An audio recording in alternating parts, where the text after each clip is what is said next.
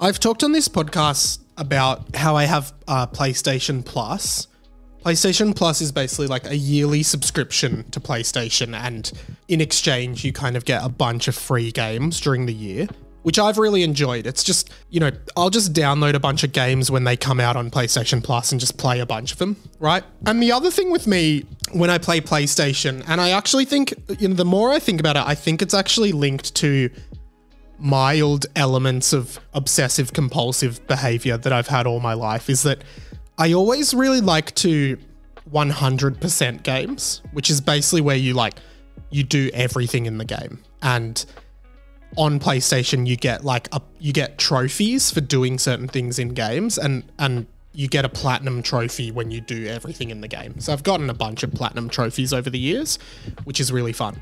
Sometimes it proves problematic though, including this particular instance where sometimes if I finish a game that was like really intense and I just want to play something light, I'll just go onto PlayStation Plus and I'll try and find like some random game that I can just waste a few hours on. And I ended up finding this game called Ben 10 Power Trip. Oh boy, this game has become the bane of my existence. Let me explain why.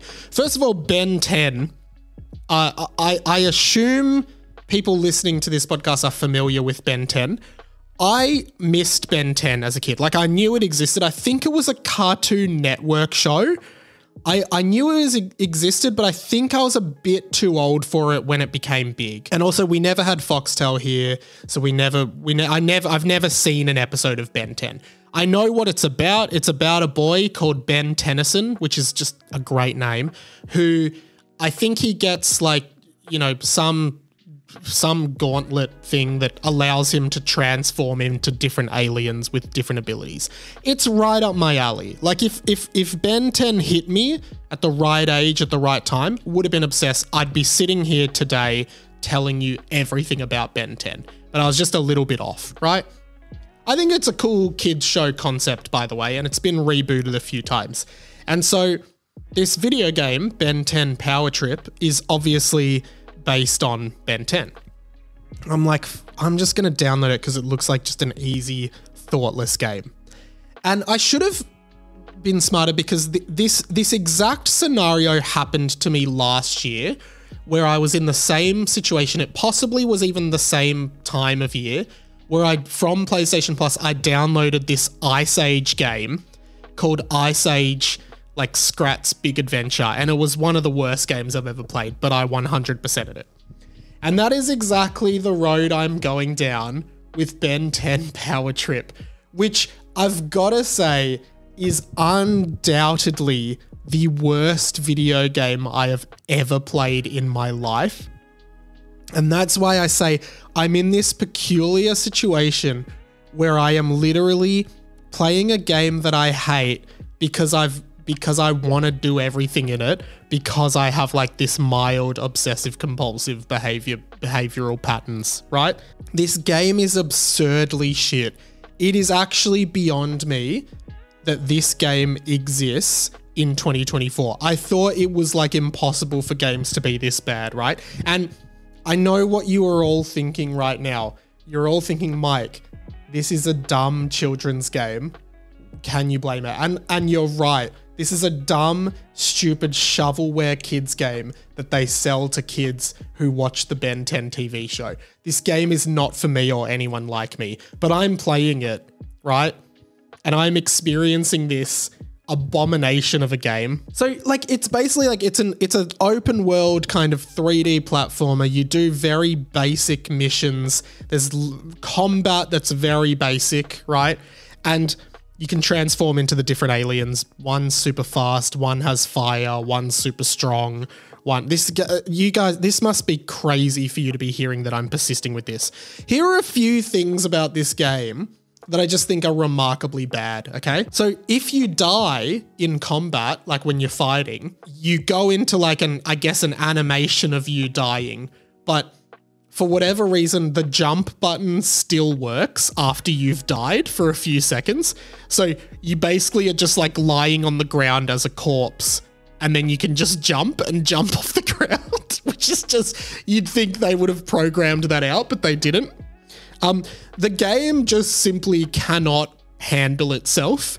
Like, I'm not even joking. It will just sometimes stop for like 8 seconds. It'll just stop. It'll just be like, nah, we just can't, whatever is happening right now, we can't load it. So we're just stopping the game for like 8 seconds until the PlayStation can load this game. It is absurd. It is crazy. You're literally like running as the super fast guy and the game just stops.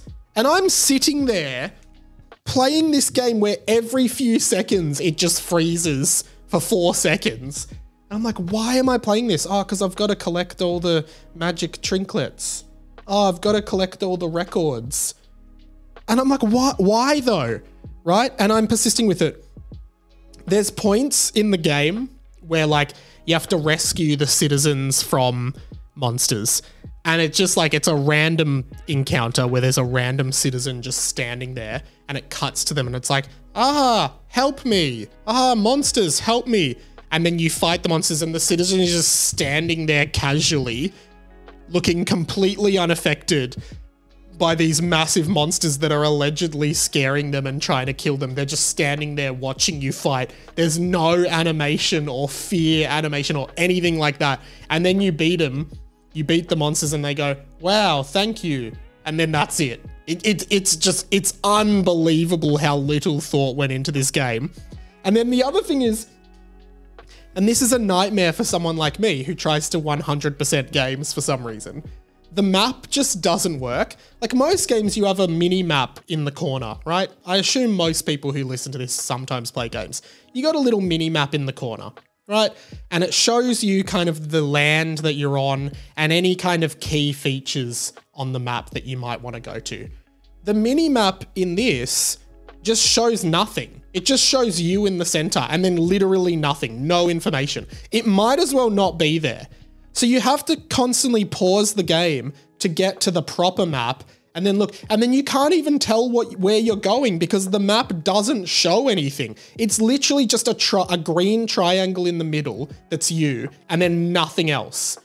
No resemblance to an actual map. So you have to keep pausing the game. When you pause the game, apparently that's too much for the fucking game to handle. So the game basically pauses loading the pause screen for 4 seconds. So every time you want to check the map because you're lost, because the map on the screen fucking shows nothing, you have to wait 4 seconds for the game to actually load that you want to open the pause screen so you can look at the actual map. It is so bad. Right?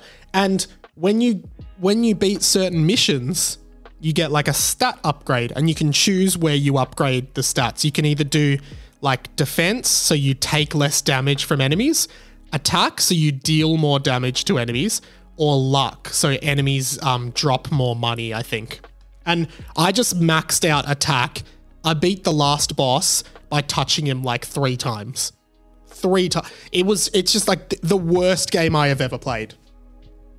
Again, I know that it is a children's game that is not meant for me. It's meant for kids, but I still think it's pathetic. And the other thing is like, there's certain points where like it wants you, like platforming challenges, right? Where it wants you to transform into one of the aliens who has a certain ability that can let you cross the thing. But what I realize is the super fast alien, he can make pretty much any jump because you get a speed boost and you can make any jump, right? So you never need a and I'm still going with it. I'm still persisting with this game. Oh God, hopefully by next week, I will have finished Ben 10.